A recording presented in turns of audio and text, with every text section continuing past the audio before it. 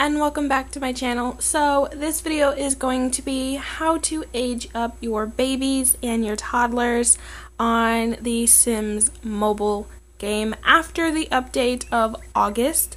So as you guys can see here, this is my household, and I'm just going to very quickly kind of explain how you do everything and basically everything like that.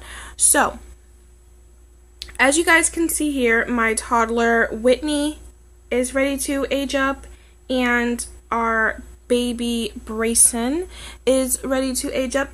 So basically now when you have a baby, everybody was like messaging me, how do you age up your babies? How do you age up your toddlers? What do you do? Like, what's the trick?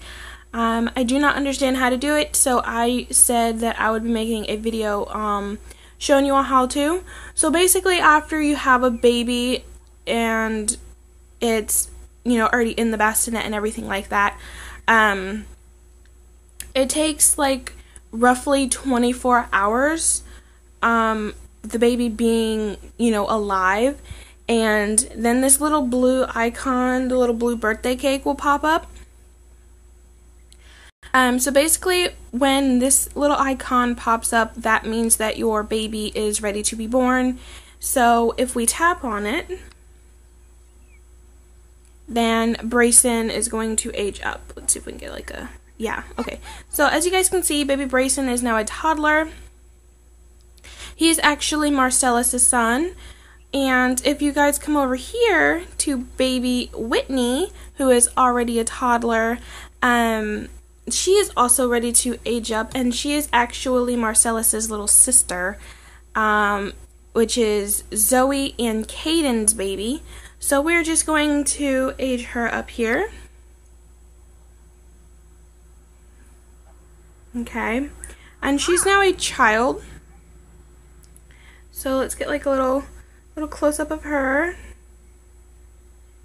She's super cute. She's gonna be a tomboy, I can see it now. So we have Whitney and Brayson there, but basically that's all you have to do to age up your babies and your toddlers. After 24 hours, the baby bassinet gets a little birthday cake icon on top of it, and then you just tap it and it'll age up your baby.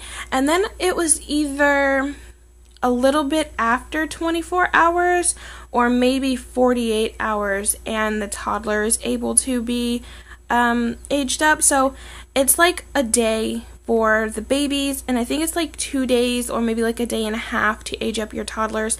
So anyways, I hope that was helpful for you all. If it was, make sure and give this video a thumbs up and share it to your friends who play the game, because they're possibly confused too.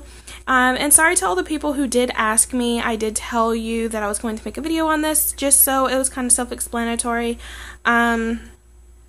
Yeah, so like I said, if this video helps you, make sure and give it a thumbs up. Definitely hit that subscribe button, and then move over a little bit and hit the notification bell. And YouTube will notify you each time I post a new video. Season 2 of The Sims Mobile is coming soon, guys, so definitely keep an eye out for that. And I can't wait to see you all in my next video. If you guys want to request a video or a game for a Let's Play, definitely let me know down in the comments, and I will definitely check that out. I do respond to every single person that comments on my videos, so if you guys have a question or anything like that, definitely ask me down there, and I will get back to you guys. And yeah, I will see you all in my next one. Bye, guys.